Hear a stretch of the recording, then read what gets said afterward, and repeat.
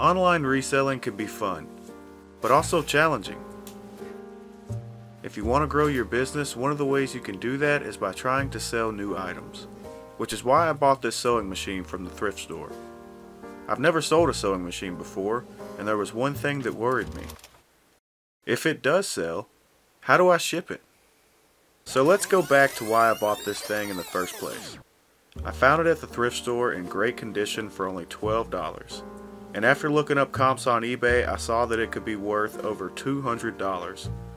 So I thought the risk is definitely worth the reward. After cleaning it up and testing it out to make sure it works, I took some pictures of it and listed it on eBay. I had it listed for $194.77 plus $39.98 shipping.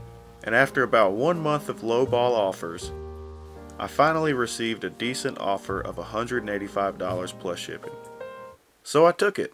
Alright, so the sewing machine just sold for $185 plus $39.98 shipping, which brings the total to $224.98. It's pretty awesome. So now comes the hard part, shipping.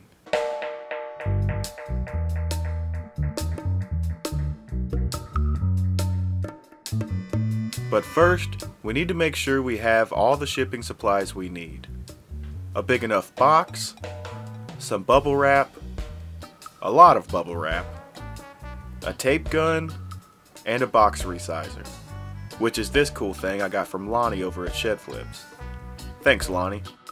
I have also been fortunate enough to have just watched a video by John the Cincinnati Picker on how he packages sewing machines, and I got some great tips. So now that we have everything we need, I'm going to start by wrapping a layer of bubble wrap around it long ways.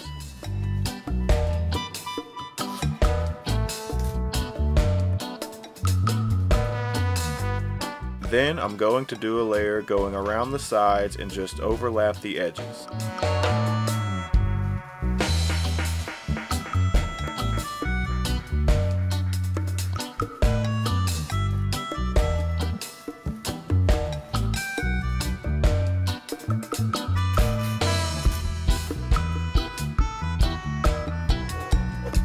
Next, I'll do another layer over the top long ways,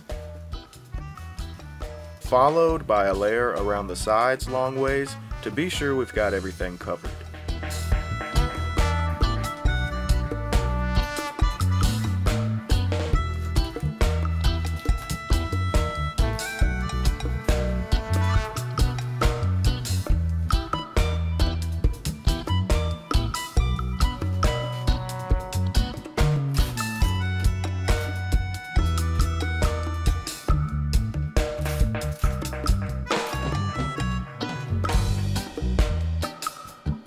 For the pedal and the manual, I decided to use small bubble wrap and layered it up for plenty of protection.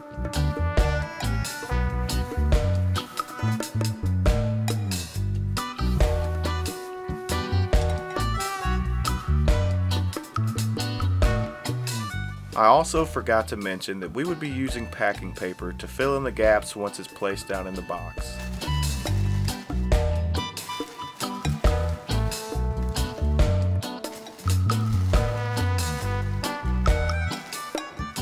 It took some time to get everything positioned and snug, but once we did, it was time to resize this box. I decided how deep it needs to be, perforated the edges of the box, cut down the corners of the box, and folded it into shape.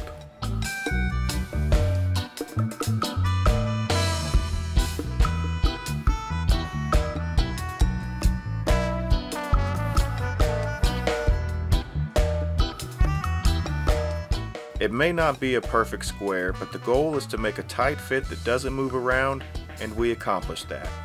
So now we punch in the weight and dimensions to the eBay shipping page, and it will show us our cheapest shipping option, which in this case will be FedEx home delivery for $21.50. Not too shabby.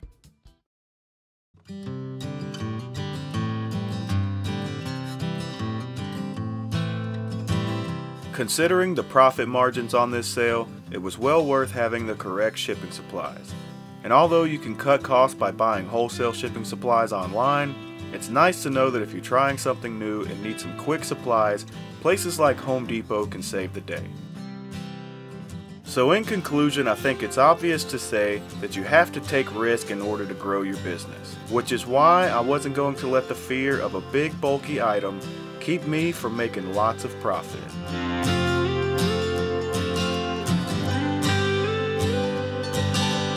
If you've enjoyed this video, hit the like button and consider subscribing. This is my first time doing a storyteller type video, and I plan on doing a lot more. But in the meantime, I do have more traditional direct videos on how to sell on eBay and things like that, so don't be shy to check it out. I really appreciate you watching my videos, and until I see you next time, always remember, life's a bargain, flip it.